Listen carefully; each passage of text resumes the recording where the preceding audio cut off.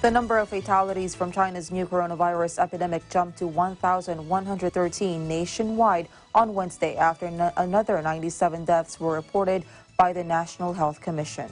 The figure is only the second time there has been a decline in the daily death toll and follows Tuesday's data showing 108 new fatalities.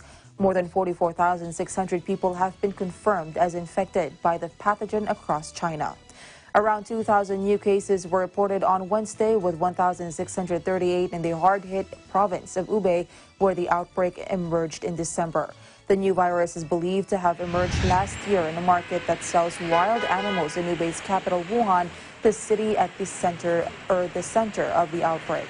The virus was officially named COVID-19 at a conference in Geneva held by the World Health Organization, where the body's chief said countries had a chance of stopping its global spread.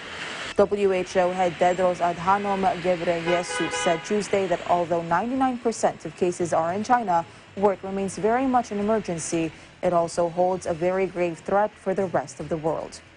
He urged countries to share data in order to further research the disease.